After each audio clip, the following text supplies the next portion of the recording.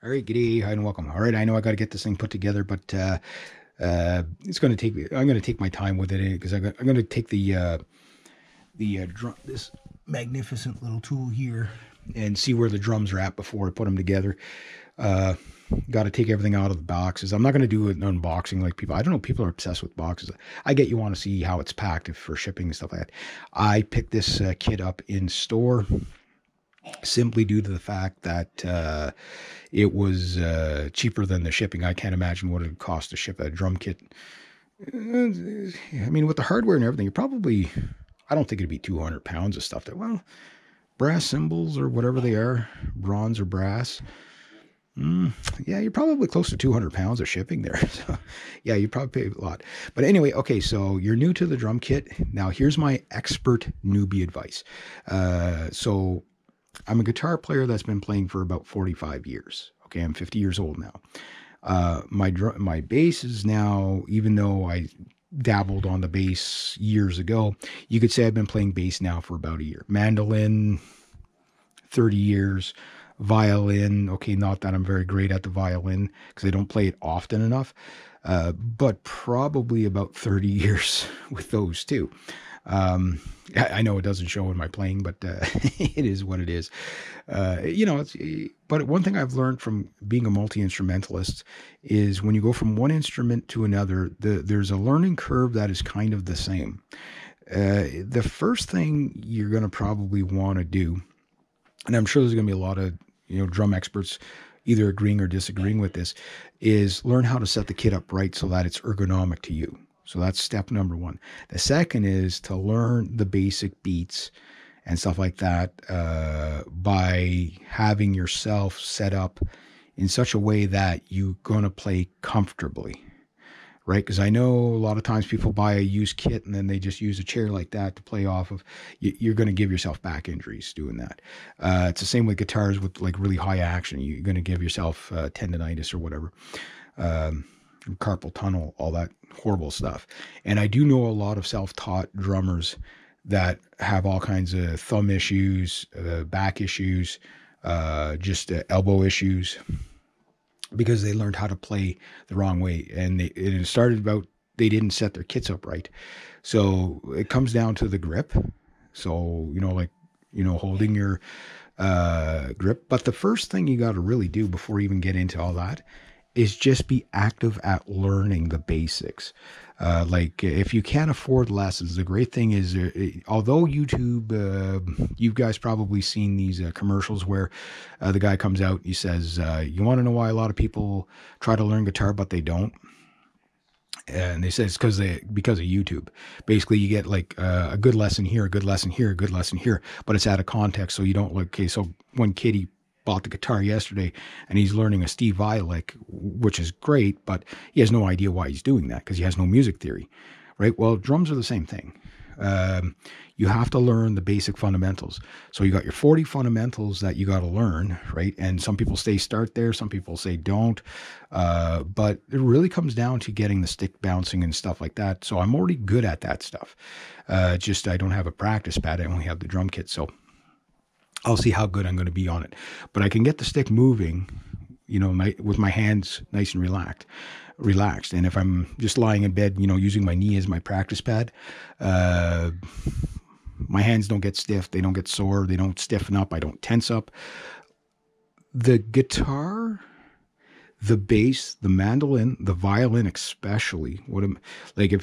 Trust me, guys, if your first instrument is a violin, you hate yourself. That is probably the most hateful, hardest instrument to play. The only thing I think they say is harder is a French horn or the fife. Don't get me started on the fife. But the drum's the same thing.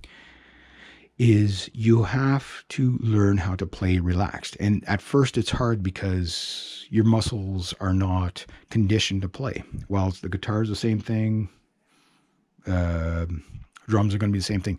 The first thing you want to instill in yourself is not to learn bad habits first and then have to break them later, because usually those bad habits are going to cost you a lot You won't play as much because it's uncomfortable, all that. But if you learn, and there's enough YouTube videos out there for that, and that's what I've been doing, is just getting advice, how to set up the pedal properly, how to set up, how to hold the sticks properly. There's a lot of great things there, and just get going on that first.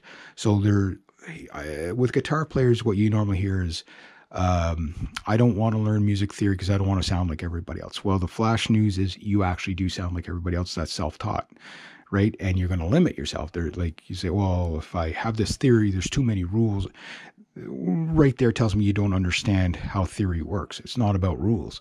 It's about creation. When you have theory, you can actually hear the guitar, like you can hear I'm at the point where, okay, my music theory is good enough where I can hear chord progression in my head, right?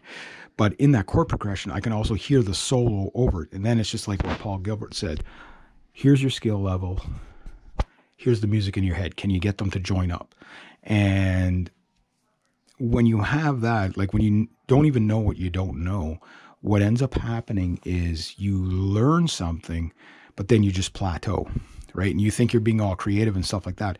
But when you learn what you don't know and you realize, hey, that takes that much knowledge and turns it into that, you can compose an entire song in your head. So right now, when I put a song together, I hear the guitar, right? I can hear the guitar solo. I can hear the bass behind that guitar solo and the rhythm, but I can also hear the drum beats that I'm going to put behind that. It's just a matter of learning the skill to put those beats behind what I can hear already. So in other words, I can compose an entire song in my head just using theory. You know what I mean? So drums are no different. You can compose entire beats in your head once you have the fundamentals down. And there's no reason why you shouldn't learn the fundamentals. Number one, you'll knock years off your learning curve. So if you go and take the best is always to go and get a drum, like, take drum lessons or guitar lessons, whatever.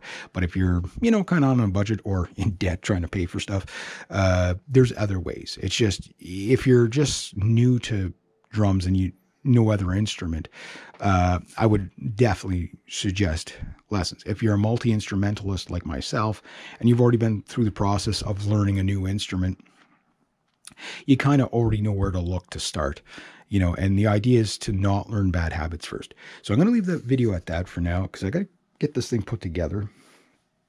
I'll get it semi put together hopefully today, and then hopefully have it all together. Now I'll do a sound demo very soon for you as soon as I get a chance. I got to get things set up, but there's a bunch of things I want to do first. So I want to take out the dial and see what the lugs are at and all that first before I put it together. But anyway, there we go. So that's my 2 cents. If you guys that have way more experience on the drums than me, and you say, hey, if you're a newbie, do this first, make your recommendations. Rising tide floats all boats. All right, have yourselves a great day, eh? Oh, one last look at that Anaconda burst. Oh.